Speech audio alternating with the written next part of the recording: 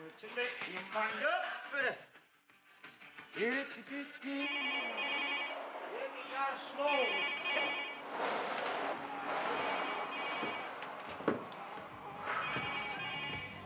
the floor, make the beds, listen to bloody Bucks Fizz.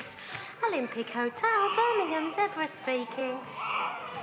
No, just listen to that racket. What prop put Bucks Fizz on? We're talking about the Sprog. You got any ice, Gaffer? Ice? You want ice with your night nurse now, do you? Any preference? Broken, crushed, cubed? Perhaps I can rustle up a selection of Phileas Foggs on an artichoke dip? Oi! I'm Mr. Springer, the owner. I'm not the gaffer. Same thing, isn't it? Well, it may be the same thing in the Latin Quarter of Abergavenny. But this is Smethwick Village, mate. You would do things with a bit more bloody panache. Oh, cheer up, you miserable sod. It's happy hour. Yes, I'll tell him. Thank you. Oh. It's a game, man. It's a game. I go away, I leave on your own for 5 minutes, I come back to a fire full of Buddhists. Oi, man, bugger off. Will you practice in your rooms? I just phoned for you. A fella called Simon. Simon? Don't know any Simons? Simon Thorpe. Never heard of him. He's your sister's son. Oh, not that muffin. What's wrong with him, then? He's a depressing git. And he's related to you. Anyway, he's popping round. He wants to speak to you. What do you think your bloody answer phone's for? Here, nip down to Oddbins and get us a bag of ice. Oh, you got some chance. It's 7:15. I'm supposed to finish at 6. Deborah, if all you wanted in life was to get home in time for Top of the Poxy Pops, why, oh why, did you join the heavy, high-powered world of... hotelling? I didn't. I came here on a YTS scheme. Yes, but why, out of the millions of unemployed, did I choose you? Because Filipinos are too pricey for you. Deborah, I saw something in you. You have a unique quality, which, with the right guidance, could send you to the very heights of this profession. Now then, you nipped down the off-licence. I'm going home. Oh, well, bugger off, and there's plenty more where you came from. A staff motivation conference, eh, Harry? Evening, Mr. Strachan. Come on, Davy. It's no Mr. Strachan now. The name's Dougie. I'm not your teacher anymore. No, she's actually learning something. I'm a tutor now. Future lies before her like a jewel. Oh, I see. So the ritual cremation of an unsuspecting English breakfast is an educational priority now, is it? Education? What education did you give her? Look at the poor bairn. She's ended up a skivvy. Oh, Harry. Yes, go on. You get off home to Chumbawamba. I'm just a man keeping you off the door, Q. Don't ever lose your sense of humour, Harry. So, how was your day at school? Depressing. The police raided us. They found a bag of crack on a desk. She was a bloody good history teacher as well. So I've told you before, man, you want to get out of that cool that's comprehensive and into a bit of private teaching. Earn some decent money. Man, of your ability, you could go right to the top. What do you want, Harry? Note? Can I not give an old pal a compliment? Mind you, before you get settled, nip down the offie and get us some ice, will you? You what? We may be old friends, but I'm a paying guest here. Go yourself, you lazy, bold sod. Do you know what to put in them things? I don't want to know. The parts James Herriot couldn't reach. Tell you what, you nip down the offie and I'll do you one of my fry-ups. I'm not that depressed. What? You turned down one of my fry-ups for that bull's scrotum in a bap. Harry, I'd rather eat the animal's full wedding tackle. Suit yourself. Just look at this place, man. You know why I bought this place? I vaguely remember you mentioning it a few thousand times. Those newspapers all said that Birmingham was going to be the venue for the 1992 Olympic Games. But did Birmingham get the Olympics? If it did, it kept bloody quiet about it. Exactly. Bar Sir Pig and Lorna got the Olympics, Birmingham got the milk race. Just got my army payout money, after the Falklands and all that. This place just seemed ideal. Apart from his sister living up the road with a wimpy, brummy husband. That's why I've named all the rooms after Olympic heroes. I know, that's why for the last 5 years I've been living in the Jeff Cape suite. I was going to create Birmingham's premier hotel. I envisaged the beautiful people of the sports and the pop world just wafting through me foyer on the way to me subterranean swimming pool and solarium complex. Linford Christie, Bon Jovi. Harry, can I ask you a question? What colour's the sky on your planet? I thought that might be a bit confusing for a jock. I've worked my fingers to the bone on this place. Look at that, man. Stumps. You know what this place looked like when I bought it? Aye, like this. Exactly. Council wouldn't give me a grant, would they? Oh, no. But if I was setting up a mosque or a lesbians against everything club, they'd be tripping over their desert boots to give us the dosh. Makes you sick, man, doesn't it? It never fails, pal. Harry, is there a serious point to this story? All I'm saying is, Douglas, I had a dream. Who said that? Martin Luther King. No. It was ABBA. I have a dream. Echo 7 to base, POB. Going to the Olympic Hotel. Roger 7. You from the emergency housing section, are you? No, nothing to do with the council. I'm a civil servant. I'm staying at the Olympic. What, voluntary? Yes? Do you know it well, then? Well, I know the owner, Harry Springer. He's a ripe. He's my uncle. Oh, salt of the earth, old Harry. You must know Dougie, then. A Scottish chap, a teacher. He lives at the hotel with Harry. Oh, yeah, I know old Dougie. Great gambling man. Had his house repossessed. That's why he's staying at the Olympic. They were in the army together. Served in the Falklands. Uncle Harry saved Dougie's life, you know. Yeah, he has mentioned it a few times. So what are you doing there? I've had a bit of domestic strife with the wife, as it were. Suppose you've all been through it? Not me, pal. I'm divorced. I have a dream, a song to sing. I believe in angels. Oh, they're lovely. I bet you have a lark with them, don't you, huh? Both boys? Oh, yes, twins, actually, Mr. Springer. Lovely.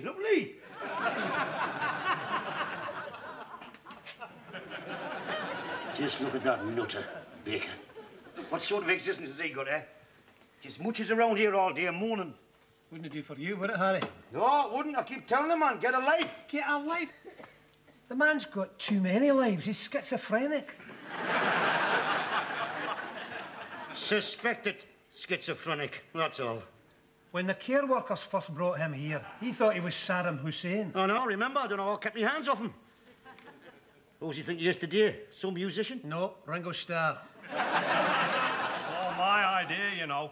I said to John and Paul, why don't we do an album called Sgt. Pepper's Lonely Hearts Club Band before we get onto my submarine idea? Shut up. They got all the credit. I got a voiceover on Thomas the Tank Engine. I was a famous songwriter, you know. Did you ever hear Back Off Boogaloo? How's a man get into a state like that, eh? That's what years of drug abuse does for you. What's your excuse? Hey, I'm trying to be serious here. I'm a Falklands veteran. I'm proud of it. Sometimes I look round this place, I just wonder what it was all for. Aye, I agree. Thatcher and her cronies deserted those most in need. You're right, I deserve better. I'm not talking about you, you mercenary punch. I'm talking about those poor sods. Poor sods, where were they when the Argies were on the warpath, eh? We fought for our country. 21 years you and me served together in the army. Harry, you didn't fight for your country. I fought for my country. You cooked for your country. Didn't fight. Hey, you don't get the best part of a 20-pound water floating around your guts from an exploding bread pudding, you know. I was a frontline combat cook. Just as well I was as well, innit, eh? Still, I never saw myself as a hero. All I saw was a pal in danger. I thought to hell with that minefield. Oh, for the love of God. All right, you saved my life. I'm eternally indebted. Now change the bloody record. I never mentioned saving your life. All the nightmares I've suffered ever since.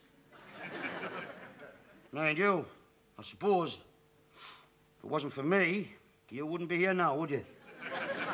I often think about that, Harry. Look, I'm as sensitive to human suffering as the next man. But I didn't buy this place just to take in the council's down and outs and nutters. I wouldn't care if they sent me a decent class of loser. Harry, you great English plank. Has it not got through to you? People don't choose to live in a dump like this. You've got families here who thought they owned their own homes, only to have them stolen by the banks and building societies. Folks who thought they had a future till your Tory government organised the biggest closing down sale of the century. Folks who've been starved out their own countries. Starved? Hey, you don't get bristles like this from a Red Cross parcel, you know. They are political refugees. Listen to me. I care about this homeless the same as most people in this country. That's what worries me. I don't see these people here as the dregs of society that they are. They are my hotel guests, and I treat them as such.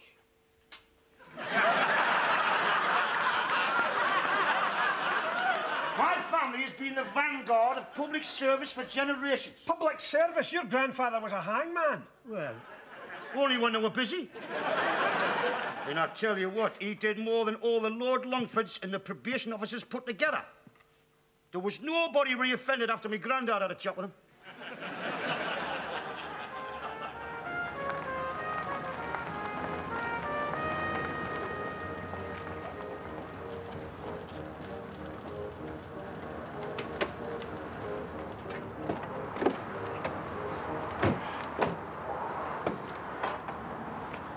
There you go. Keep the change. Oh, cheers. Have you stayed here before? No, first time. But Uncle Harry's told me all about it. I tell you, after the day I've had, I can't wait for a nice dip in his subterranean pool and half an hour in the solarium. See ya. See ya. Pool? I knew he had a damp problem.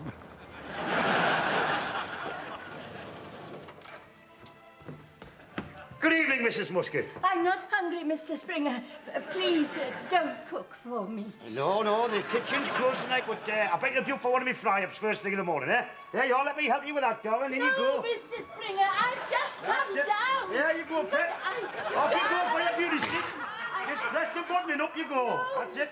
No, up, no. No, don't worry, pet. It's only two directions, you can't get lost.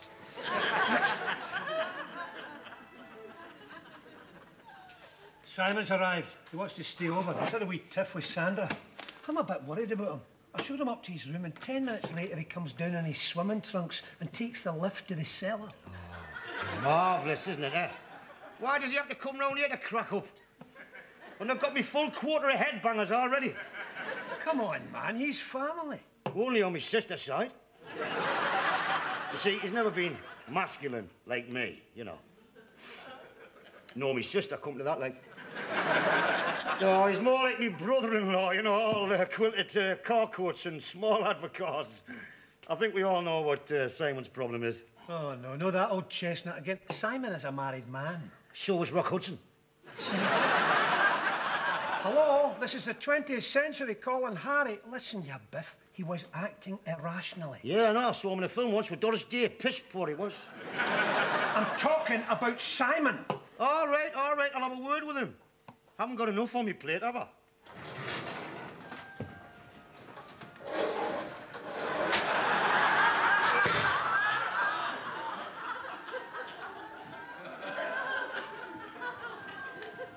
See what I mean? Just leave this to me. Simon! Oh, Uncle Harry. Why are you dressed like that, man? You look a prize dick. Couldn't find the pool. Just a smelly old cellar down there. Yes, I had it converted into a basement. Now then, you come down and have a nice sit down and a chat with Dougie and I'll get you brandy. Relax, Simon. You're amongst friends here. Your uncle's here too. I had no idea. Not that I'm complaining. I just thought the hotel would be a bit more... Luxurious. habitable. Uncle Harry always said every room had toilet facilities. Well, there's a window. Here you go, Simon. Just sign there, thank you. Should he leave a tip? Don't be sarcastic, we're blood. Now then, you knock that back, get a good night's kip. Tomorrow Saturday, I'll do you a full English fry-up. Lay off the boy. He needs cheering up. You got any ice? Ice. You want ice as well, do you? Sorry to be a bother. No, it's no bother, it's no bother. Where's me car keys? I'll only be an hour. Only been on the go since 6 o'clock the bloody morning. Simon, this row with Sandra, what's the problem? It's the old story. Another man. And Sandra found out. No, Dougie, I found out. She got herself an 18-year-old, a bodybuilder. Looks like a young Arnold Schwarzenegger. It's not looks that count, it's personality. So why did she throw me out? Baffles me too. You can see how angry it's made me. Aye, calm down. Listen, it's probably just infatuation. No, he seems pretty serious. I was talking about Sandra. Simon, don't stay here too long. This is just a bed and breakfast rented almost exclusively to the DSS. It's the end of the line. Menopausal mansions. Look at me, Simon. I wasn't always the wreck of a man you see before you. Now, don't be silly, Dougie. I'll guess that. Thanks.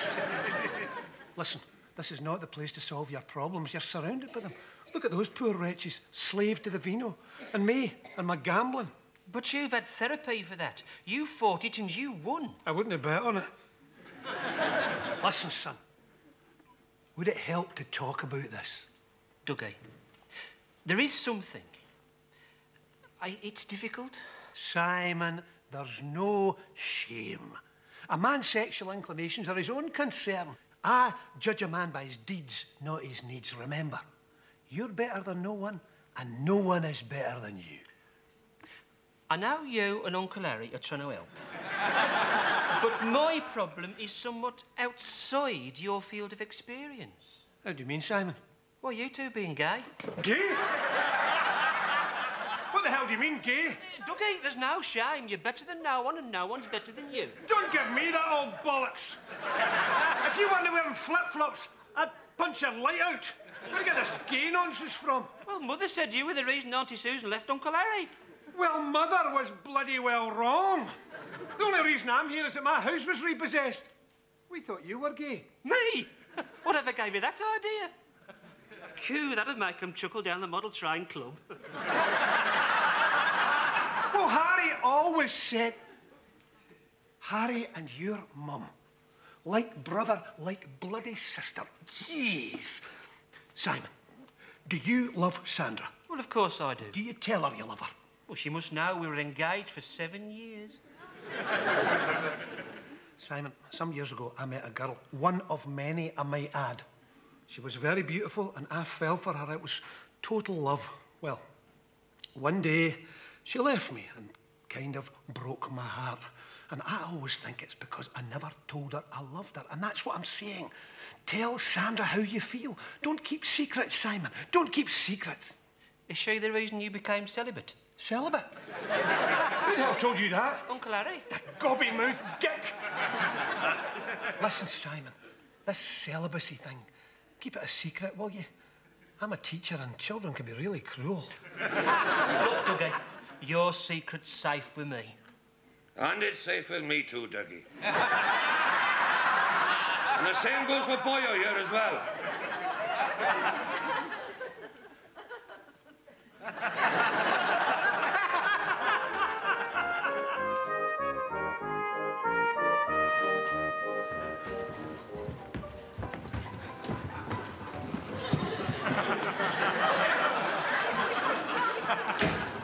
It's a game, man. It's a game. You can't walk 100 yards to Quicksave without being accosted by beggars and down-and-outs. You can't see the pavement for outstretched palms. I've had them all. Homeless, starving, Kurdish refugees with Irish accents. It's no fun of being homeless, is it? Homeless? Most of them live in here. Mr. Springer, I do not like to whinge, but wife and I are freezing our nuts off up in that room. I put a heater in your room 2 weeks ago. Yes, but when do we get the paraffin? Exactly. Exactly. Have you seen the price of paraffin these days? No, but I've seen the council's regulation concerning heating. What is wrong? Shrapnel. I thought it was in your stomach. Well, it moves around like, you know. I could do that when I was younger. How you feeling this morning? I never got a wink of sleep. Worrying about Sandra? No. Chap in the next room kept singing Yellow Submarine all night long. I'd like to move rooms. I'll feel silly telling my friends I'm living in the Eddie the Eagle suite. Well, tell Harry. Oh, I don't want him thinking I'm a pest. Well, I'll tell him. It doesn't bother me. I'm seriously considering following your example, Dougie. Oh, aye, what's that? Well, becoming celibate. Celibate? Oh, what do you mean? I didn't say celibate. I said... halibut. You were thinking of becoming a halibut? No, I mean... Yeah, I was a halibut once. It's not as good as it seems. I was talking to Simon about fish, that's all. And they say the art of conversation is dying. Listen to me, you big-mouthed bastard. This celibacy thing, it's not through sodden choice. I've never been good with women. It's a nervous thing. Dougie! I'm sorry, I wasn't being offensive. Oh, you're a sodden good mimic.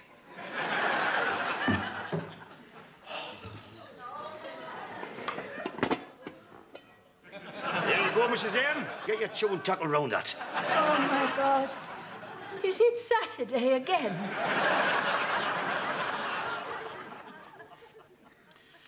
Oh, I don't know. I seem to be upsetting everyone these days. No, you're not. Yes, I am. No, you're not. Forget it. Simon, why don't you come out for a drink later with me and your uncle? Have a wee chat with him. He's a married man, or at least he was. Oh, no, he'd be exactly the same as Mother. He'd only tell me off. Simon, your uncle is more understanding than you think. Yeah, I tell you what, man, beggars these days, they've got no pride in themselves. They just squat there with their arms outstretched. They don't even sing. Back in the olden days, you got a group of sponges together, you had an opera. Oh, what's wrong with him now? Has he broken a nail or something, has he? Dougie, you tell him. Aye. Sandra's having an affair with an 18-year-old bodybuilder. I meant tell him I wanted to move out the Eddie the Eagle suite. Oh, Sandra's having an affair with a sprog and you've let her. Hey, sometimes I don't think we're related. You've got the killer instinct of a sponge. Listen, sad scalp, leave the boy alone. You keep out of this, his family. Oh, aye. He needs some sound advice, not slagging off. Who's going to give it to him? You've been turned down in massage parlours. It's all my fault. Ah, don't be daft, man. He's never had much ink in his bick. I'm talking about Sandra. She always wanted a child. Looks like she's got one now, doesn't it? Harry, I am not a violent man by nature, but one more word out of you, and I'm going to redecorate this hotel with your internal organs. Dougie, man, me shrapnel. It's not shrapnel. It's probably ulcers for the fry-ups, or even appendicitis. They might have to cut it out. Oh, I forgot. You're petrified of hospitals, aren't you, you great English Jessie? God gave me an appendix. I must need one. No, you don't. Yes, you do. No, you don't. Yes, you do. Oh, for flip's sake, you do not need an appendix. It's a legacy from primeval times. Our bodies contain parts we never use. Tonsils, appendix... Dougie's knob. Listen, Bunko, I've had more hens than you've had follicles. I'm not interested in what you jocks get up to with poultry. Will you just shut up? I've always stood up for you. Even when Sandra accused you of making off with the top tier of our wedding cake. I even stuck up for you when Mother said you're a mean-spirited old bastard. But now, I'm beginning to wonder. God, I need a stiff one. Which one of them said that? You've got the cultured sensitivity of a broken Guinness bottle. Can't you see the boy's worried sick? It's 9:15 in the morning and he's turning to alcohol. Have we got any Advocar? Southampton 3. Bolton Wanderers 3. Sheffield Wednesday 2. Everton 1. All right, Sandra Pet, you leave that to me. I'll tell him.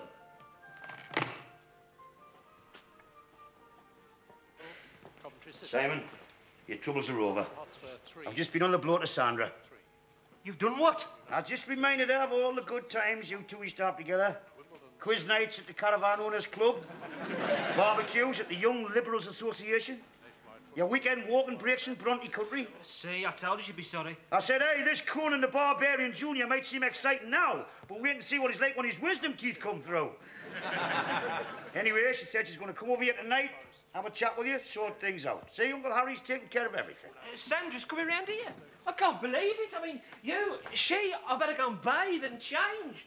Well, change at least. I'm glad. Despite what the rest of the family say about you. I think you're the tops. Silly sausage. Well, I take it all back. You're not as shallow, mean and insensitive as I thought you were. Thank you, Douglas. You see, men fall in love with their eyes and women with their ears. A woman needs to know that she's an intelligent human being, not just a brain-dead sex object. I'm almost impressed. So you should be. Switch over, man. It's time for Baywatch. What a poxy night. When it comes to chatting up women, you're a bloody washout. I've got more chance going on the pull with the elephant, man. Harry, you are perilously close to the edge of my patience. I've not forgotten what you said about my knob.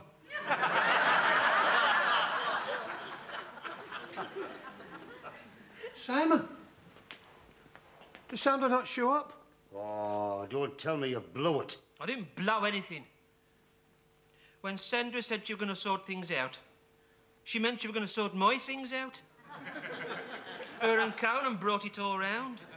My clothes, my Christa Burke collection, everything. She came here with him? Yes. It's a good job, really, because some of those cases are really heavy and he's a strong lad. This has been coming for years. Do you remember she used to work in a supermarket? Well, one day, I happened to call in at Tesco's, and I noticed a storeroom door was slightly ajar. Sandra and the manager were inside, and he was kissing her neck. Well, you know me, I said something. He tried to make out she'd been stung stacking strawberries, and he was trying to suck the poison out. She did have a red mark on her neck, though. Maybe it was Tesco policy. Well, maybe. But Sandra worked for Asda. Oh, I've been deluding myself for years. Love. Makes you wonder, doesn't it? I'll have a word with him. Gee. All the years I've known them two. Such a waste. Are, Bareth, pedna khosh nabie persiare ka kam. Chrakam bochi kushabunawa. Exactly. Ah, no, not Sandra. Done more than St. Duncan Goods. You would have been round there like a ferret over here stuck.